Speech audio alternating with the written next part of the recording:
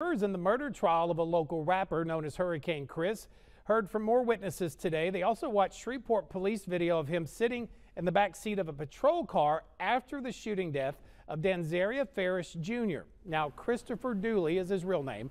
One of today's witnesses in Caddo District Court told jurors about seeing Dooley and Ferris arguing at this Hollywood Avenue Texaco station.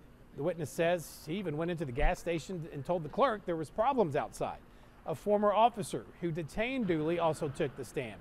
He said Dooley approached him and said his unloaded weapon was in the vehicle, which police later learned was stolen. Dooley's attorney is claiming the shooting was in self-defense. Our coverage of this trial continues on the KSLA app.